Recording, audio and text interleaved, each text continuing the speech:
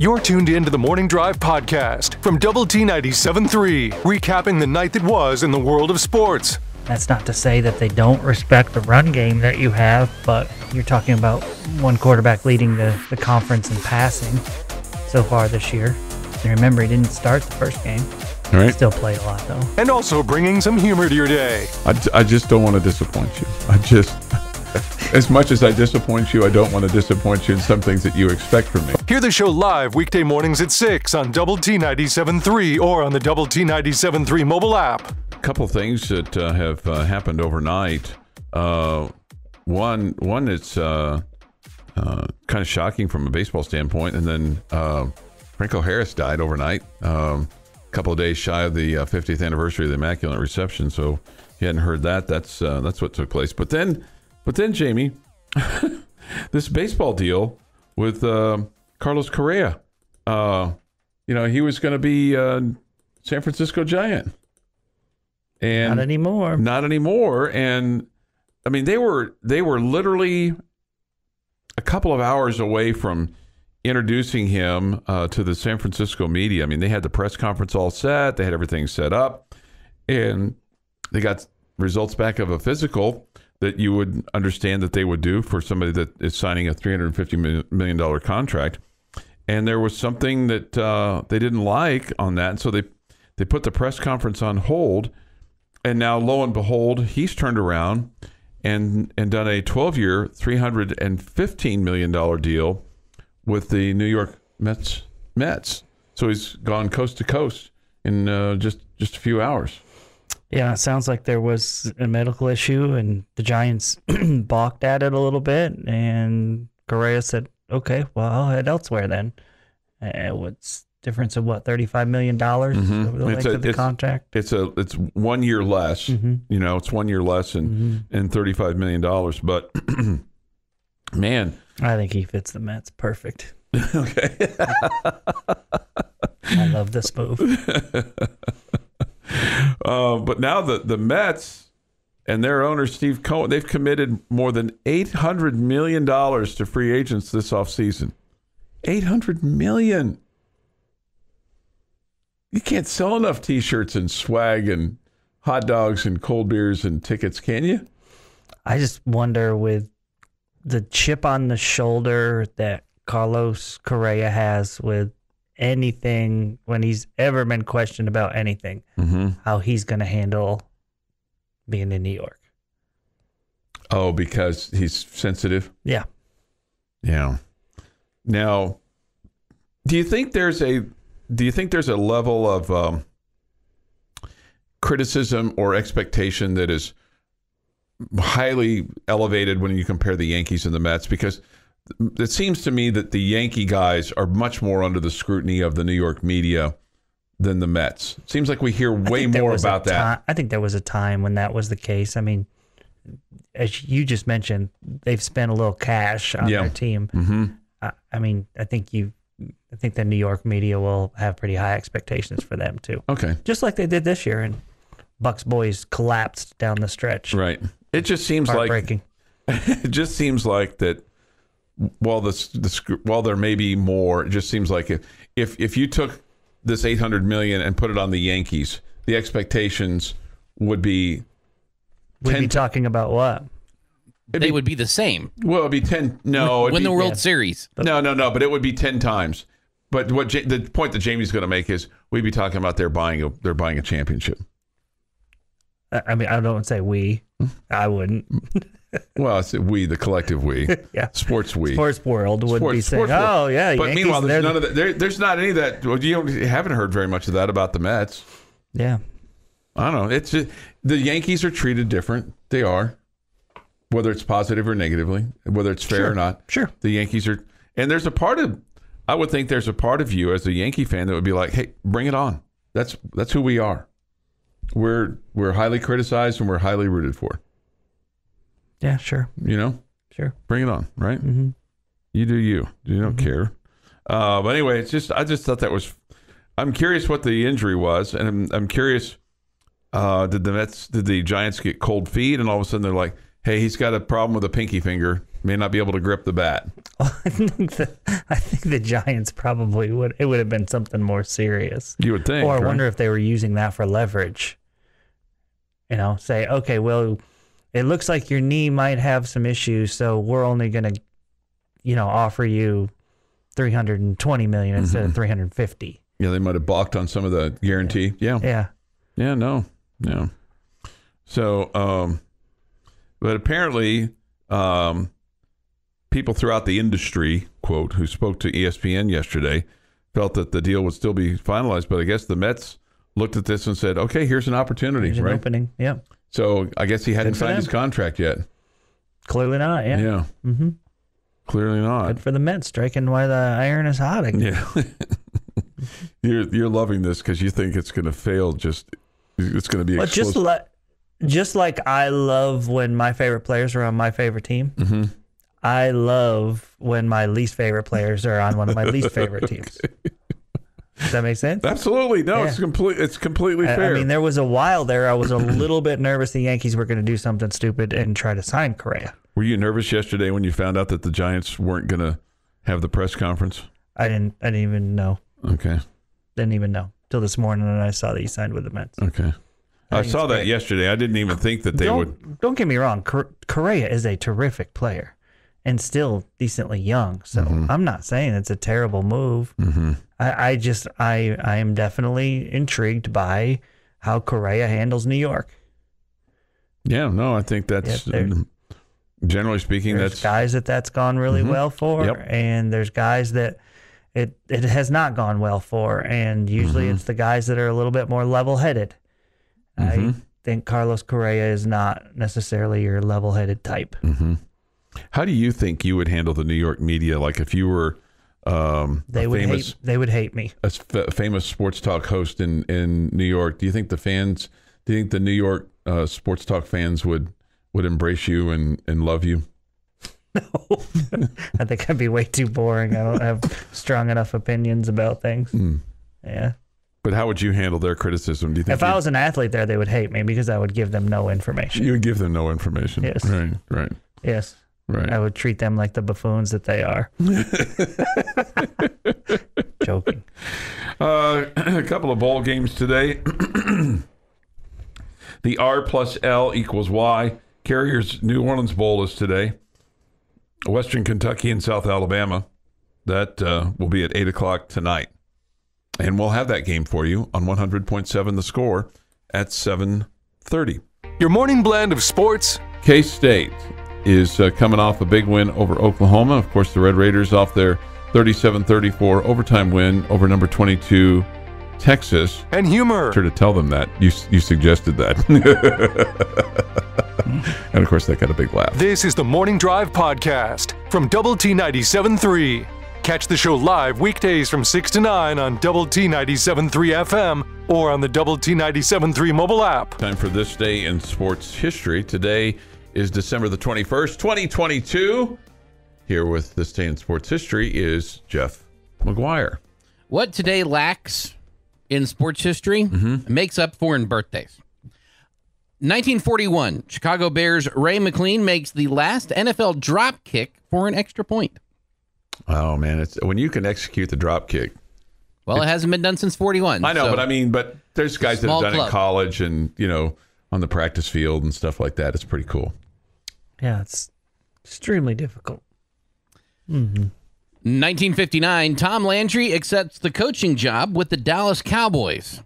He would stay until 1988. That's a good hire. Yeah, stuck around a bit. Had some success while he was there. 1981, Tom Landry still the coach for the Cowboys. Cincinnati beats Bradley 75-73 in 7 overtimes, which is at the time an NCAA record. 1984, Brigham Young University beats Michigan 24-17 in the Holiday Bowl at Jack Murphy Stadium in San Diego to remain undefeated and secure their first ever NCAA Division 1A football title.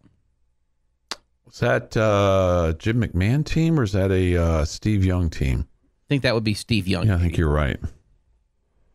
And in 1997, Detroit Lions Barry Sanders, there's an S there, Jeff, is third to run for 2,000 yards in a single season. It is National French Fried Shrimp Day. I'm okay with it. I just prefer the regular shrimp better. So like grilled or boiled or just boiled. Yeah, the kind you get at the grocery store. It's cold. The cold boiled. I guess cold boiled. The cold shrimp that you get. Yeah, I don't think it's. I mean, it's fresh, right? But it's fresh. I don't know if they've boiled that. If you're boiling it, it's not going to be cold. No, but I just didn't know if they boiled that. Then they put it on ice. Yeah, and then they put it on ice. And then do you eat it cold? Yeah, I eat it cold. Yeah, you do. I guess most people do. I don't know. I'm not a shrimp eater. I'm just a shrimp. Baseball and football galore today for our birthdays. We're going to start with Tim Tadlock celebrating a birthday today. He's 54. We're going to shift over to football with Anthony Lynn is 58. Baron Batch is 35. Mm-hmm. Samuel L. Jackson is 74. Mike Vitar, better known as Benny the Jet Rodriguez in The Sandlot, is 44. Mm-hmm. Jane Fonda, 85. Ray Romano, 65. Kiefer Sutherland, 56. HaHa Clinton Dix is 30. Mark Ingram Jr., 33. And Phil Donahue is 88 years old today. And on this day in 1988, something I wish we could forget.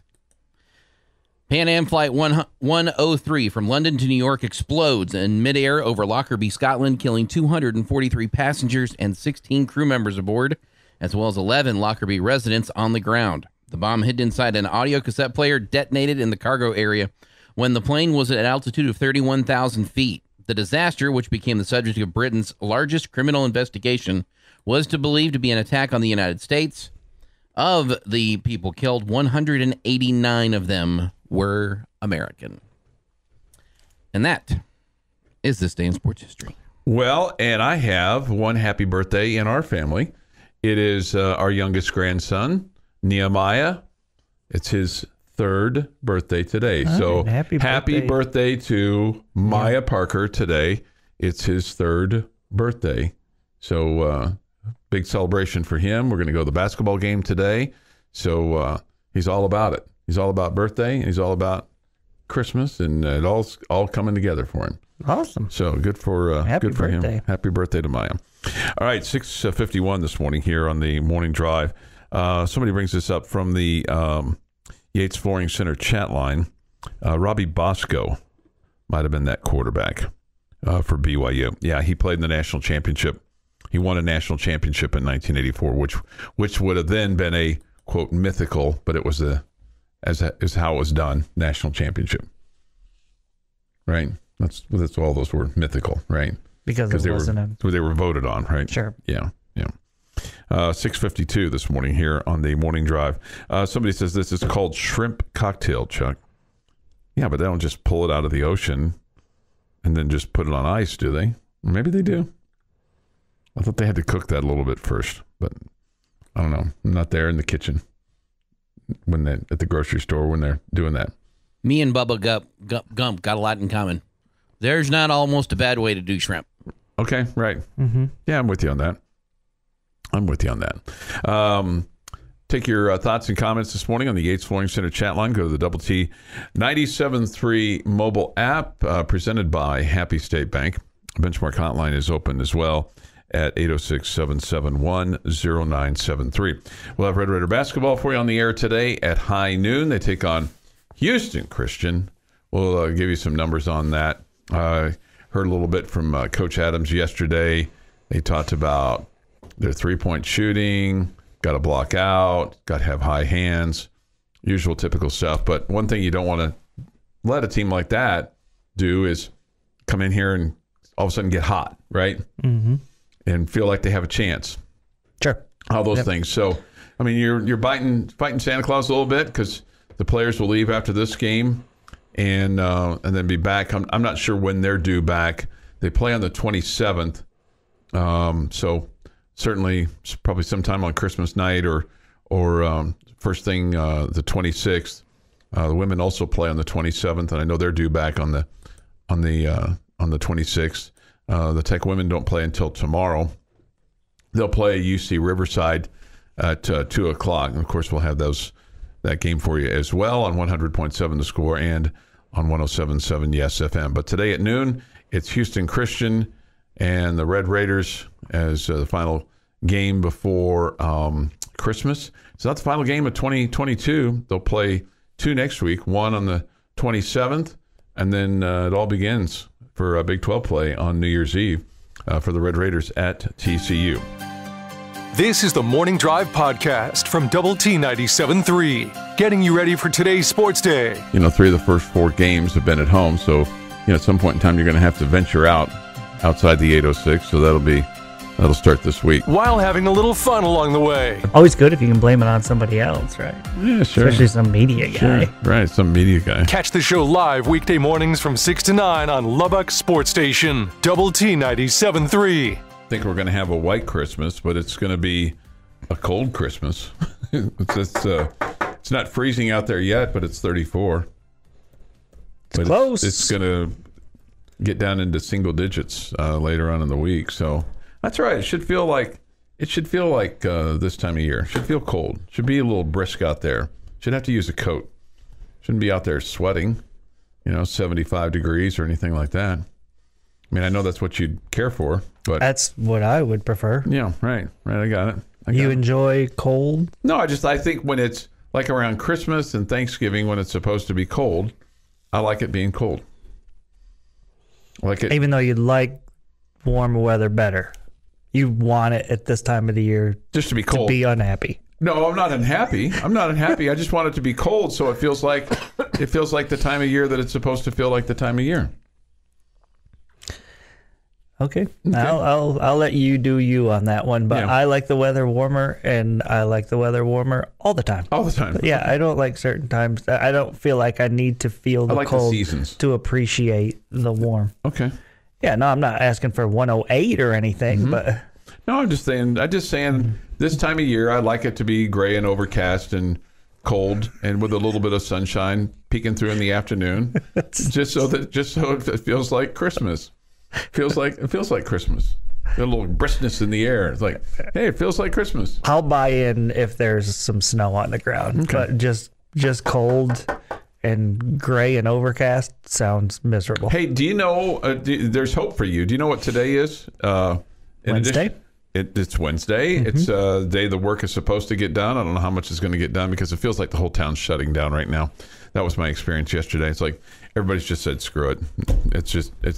It's done. Year's over. Today is the winter solstice. Today is the shortest day of the year. And it will be, the winter solstice today occurs at 3:48. It's funny, I was driving home. Does it make the show shorter? You know what makes this show shorter is the entertainment that we're providing, because it has flown by so far. The first hour and 17 minutes. Jeff just gave me a look. I was thinking yesterday on my way home, it's like, man, it sure feels like it's getting dark early today. And now I know why, because today's the shortest day of the year, and yesterday was the second shortest day of the year. I thought it was light out this morning.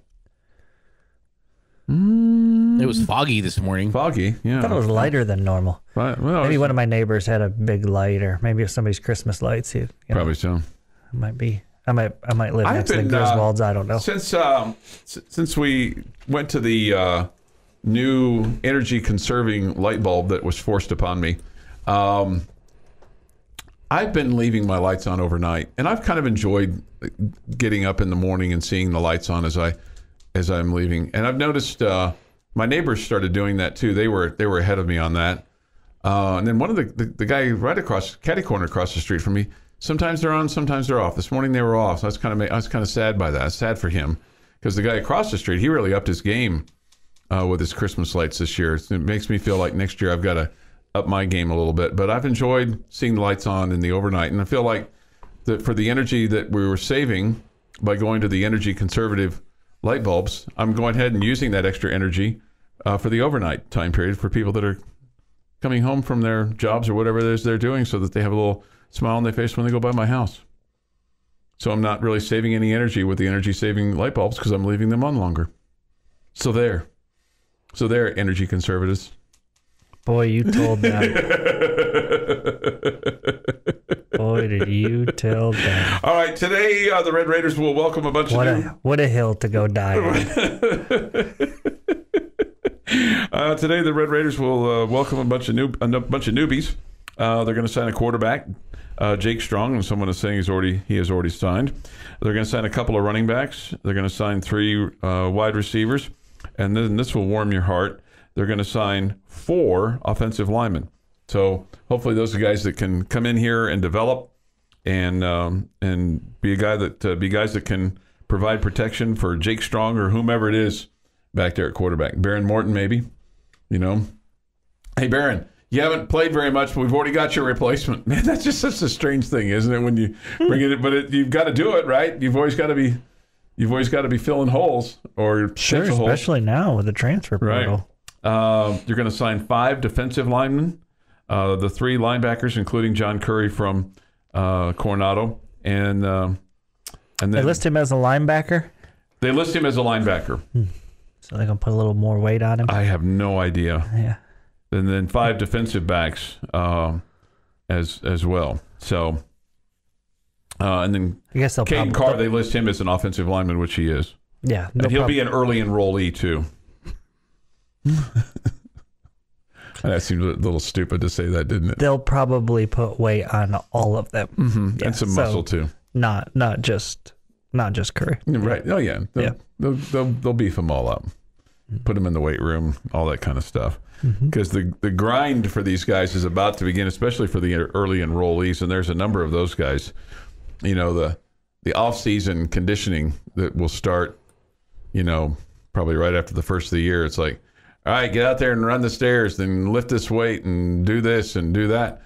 What they ought to do is they ought to take the double T scoreboard and have them kind of move it around over there. That'd be a good exercise for them. All right, pull it here, pull it there, pull it here, pull it there. Seems like that'd be a little difficult.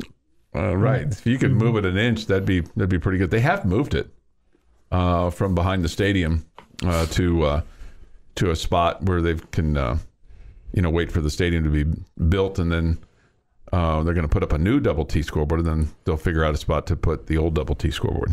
Very cool. So that's already excited to see where it ends up. Right. PJ says this: NSD 2023 is here. It's a Jamie. Would you like to say this? I feel like this is your line. It's a great day to be a Red Raider. It is. It'll be a great day for these new guys. Can you give it in your baseball voice, like after a win? I can't. You just can't turn that on and turn it off. It takes real excitement.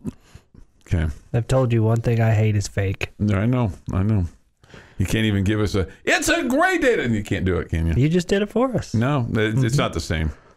It's not the same. You do it best. This at Jamie, please save Chuck. LOL. I'm beyond saving. Centex Hank, hate the cold regardless of when it's supposed to be cold. Okay. Yeah, cold without snow is stupid. Okay. If I lived in Hawaii or somewhere in some tropical climate, at Christmas time I wouldn't be yearning to be walking around with extra layers on and shivering and right. Oh, I can't wait to get to my car and hit my seat heaters. Right. No. Again, there's some fun in snow, especially if you're a kid. Yeah. And it looks pretty. All that. But just cold and gray. I know. Well, just for a couple of days. Just to kind of make you feel like, it feels like it's supposed to feel. This sure felt like Donovan's departure wasn't the best. Little salty. I hope he doesn't beat us next year. South Texas Ambassador Preston. What did I miss there? I don't know. What did I miss that was salty? I don't know. He said it felt like it. I don't know. I don't think I missed any saltiness by him. I think he exited pretty gracefully, actually. There was no comments, right? I don't think so. I haven't seen anything. I don't think he even tweet out some "Love you, Lubbock. Now I'm heading to Houston" kind of deal or anything like that. I don't think I saw that. No, which is or fine. I'm heading into the portal. I think he just basically said nothing. He kind of gave you an Irish goodbye. Just left. Yeah. Yeah, which is okay. Yeah, it's just fine. Irish goodbye. That's what an Irish goodbye is? Yeah, I think that's what it is. You just leave. I think that's probably what I'll do then. There'll be a time when we'll just come in here and they'll be like George. Some new and improved, tall, handsome guy. With George Smith. I'm Chuck Heinz. It's nice to have you with us here on the Morning Drive. You're listening to the Morning Drive podcast from Lubbock Sports Station, Double T 97.3, recapping the night that was in the world of sports. A little bit later on tonight, we'll have the Astros and the Diamondbacks. That'll be at 8. And then the Rangers playing at Seattle tonight. And also bringing some humor to your day. Was it pretty big? Yeah. I mean, impressive? Yeah. Was it fascinating? I thought it was fascinating. It kind of smelled, but I mean. Hear the show live weekday mornings at 6 on Double T 97.3 or on the Double T 97.3 mobile app. Jamie's question of the day on Double T 97.3 is presented by Bizarre Solutions. Call them today for a free cybersecurity audit.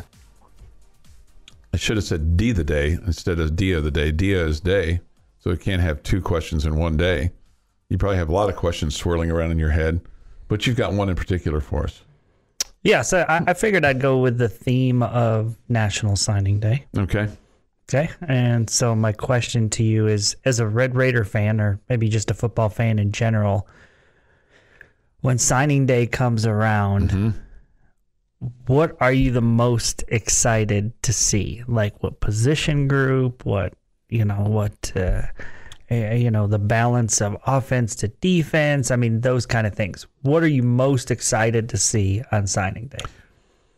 You're going to think this is crazy. What I look for the most after we get the little packet from the Minister of Football Information is a look at the very bottom of each of the bios, and I see who they picked Texas Tech over. That tells me, in my mind, to a degree, the level of talent of a player that you're getting, the level of competition that you're competing against, and it just thrills me when you've won over other Power 5 schools. I completely agree with that. I just also have gotten to the point where I've seen it happen enough where I think a team may talk to Alabama, doesn't mean they were offered by Alabama, and it's still listed in their pick Texas Tech over Alabama. I'm just using that as a silly example, okay? But no matter what school you're talking about, you see that in there. Like, whoa, that school didn't offer. They just, he visited there or whatever, and they never offered. That's the gullible side of me that thinks that we won the recruiting battle over Nick Saban or fill in the blank coach. But I agree. That's something I look for, too. I think that's a good answer. One of the things I look at is in the descriptions after we get the packet of information is when they're using the words like speed. You can have a great highlight reel and not be a great player. You can't fake speed. You are either fast or you are not. That is running against a clock. And speed is one of those things that you can't teach. You either are fast or you aren't. And at a lot of positions football, speed kills. That's what I like to look for. So one of the things going off of Jeff there that I like to see is I love when they sign a guy and list him as an athlete. Okay. And they're like, I don't know where this guy's going to play. Offense, defense, wide receiver, cornerback, safety, running back. I don't know. But we just know he's a great athlete, and we're going to find a spot for him. We'll figure it out. So that's one of the things for me. The other thing, I'll just be completely honest, plain and simple, very basic. Defensive lineman. It's always defensive lineman for me because I feel like it's so hard. It's been so hard for Texas Tech to get quality ones. And to me, it's one of the most rare positions across the country to get really, really good ones. And they all seem to go play in the SEC. And so I'm always looking at defensive linemen. And so, building off of you, Chuck, I look at the defensive linemen, and then I was like, who else was after them? Who else was looking at those guys? That's what gets me excited to see defensive linemen that I think are quality. And see, the other thing for me is I look for the flash. I look for the guys the running backs, the receivers, and the quarterback. I just feel like we are always going to be able to get them. I think Jake Strong's video looks great. His film, whatever you want to call it, looks great. Looks like a good quarterback. No, your answer is more sensible. Mine is just like I look for the flash. Yeah, it's like, okay, how far does this guy throw, and what kind of stats does he have in completions and touchdowns and. Yeah, I just think, when you look at their numbers in high school, what kind of system were they in? What kind of, I didn't say what level were they playing? I just look at defensive linemen and I get more excited because I feel like we were always able to get wide receivers or quarterbacks. Sure, no, or running backs. What you're saying is sensible. Mine is not sensible. Defensive linemen and offensive linemen. It's just not the sexy side. I like to see high numbers in completion percentage for quarterbacks because, former coach we had here, Mike Leach, who ceremony was yesterday. You can't teach accuracy. You either are or you aren't. And if you can throw 50 balls to 50 guys accurately, they may only go 10 yards, but they're getting where the receiver needs them. The receiver can make a play afterwards. I know that makes you a bus driver, but also means that you're moving the chains and you're making an effective offense. Hey, he can throw it 80 yards down the field. Nowhere near the receiver, but he threw it 80 yards. Doesn't help us much. Patrick Mahomes can, and it's to the receiver. Yeah, he's accurate. Both is really nice, but if I have to pick one over the other, I'll take the accuracy. Fair. I'm with you. This from the Yates Flooring Center chat line. We have a lot of defensive linemen in this class. JL. Yeah, we have 5. Yeah, that's good. That's good. And there's no question. Your ability to put pressure on the quarterback is incumbent upon being successful in the Big 12 or really at any level. And your ability to protect your quarterback is really incumbent upon you to be really successful in the Big 12 or any level for that matter. So, as they like to say, the game is won in the trenches, right? Mm-hmm. And so that's where clearly, if you look at the past 10 years specifically, maybe even the last 13 years specifically, you've not been very good in the trenches, either capturing the quarterback or putting pressure on him or forcing him to make throws he doesn't want to make. Conversely, protecting your quarterback so that he doesn't make the throws that he doesn't want to make and put himself in a bad position. So if we could just figure that out, which they've been trying to do, it's not like anybody's over there and going, that's overrated, having an offensive line and a defensive line. That's overrated. Yeah, I don't think anybody's ever said that. I don't think anybody's ever said that. You do need to have a quarterback that's worth a darn, and you do need receivers that can get open and as you like to say, can catch the ball. Right. Yeah, we need those guys too. This from the Yates Flooring Center chat line. We are the problem. Y'all's mentality is part of our problem. We always concerned with weak offensive linemen. Not one of you mentioned offensive linemen. Well, we have. We have mentioned offensive linemen. Over the years. Yeah. Not just the last 3 years. Mm-hmm. Have we been better on the offensive line or the defensive line? Offensive line. Offensive line, yeah. The last 3 years, flip it. Yes. If you kind of look in look in the NFL history of kids that have gone from here to there, you've had a significant number of offensive linemen. Mm-hmm. I think you put more offensive linemen in the league than wide receivers. And you put a bunch of wide receivers. Yeah, and you've had some defensive linemen that have been successful, in the league as well. Kerry Hyder. Yeah, that's the one that comes to mind, right? Getting your sports day started the right way. This is the Morning Drive Podcast from Double T 97.3, breaking down the biggest games. If Texas Tech does not win the Big 12 football conference, who are you rooting for to win the conference? If Tech does not win it this year. Well, busting some chops along the way. I hold back on sending you stuff. I'm very, very, very judicious. We spend 3 hours a day, 5 days a week together. Why would we need to communicate during the weekends? Right, Save it for the show. We do. We save it for the show. Tune into the Morning Drive live weekdays from 6 to 9 on Lubbock's Sports Station, Double T 97.3.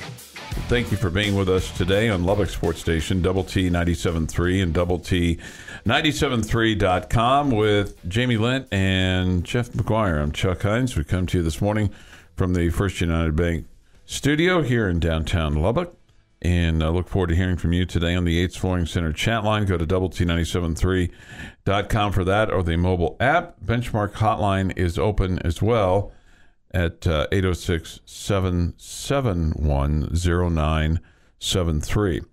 We'll have Texas Tech basketball for you on the air today as they take on Houston Christian. That'll be a 12 noon pregame and play-by-play at 1 o'clock this afternoon from United Supermarkets Arena. So it's a great day to take anybody to the ball game today because it's 1 o'clock tip, kids are out of school, blah, blah, blah. Should be entertaining. I'm sure that, Raider Red will be there dressed up in his Santa Claus outfit. So that's always good. Nice. It's always good. Mm-hmm. Maybe he has some candy canes in his pockets. Who knows? I don't know if he's allowed to do that or not, but if he did, that'd be sweet, so to speak. Mm-hmm. Okay. This Houston Christian team, they score a lot of points.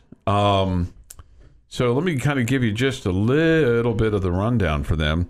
Maybe the measuring stick for us today is this team comes in at 3-9. They're 0-5 away from home. They've lost 2 straight coming in. They lost to Texas back on November the 10th in Austin, 82-31. Okay, So that's a 51-point margin of victory for UT.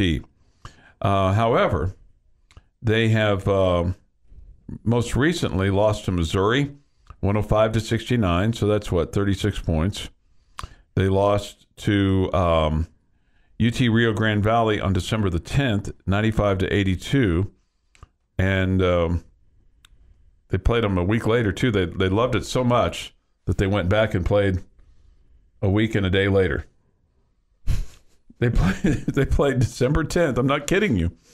And they played Rio Grande Valley at home, okay, 95-82. And then they did a home and home with them, I guess, and lost to them 100-90. That's their most recent loss was Sunday to RGV. But they put up 90 points. So I don't care who you are and what level of competition you're playing.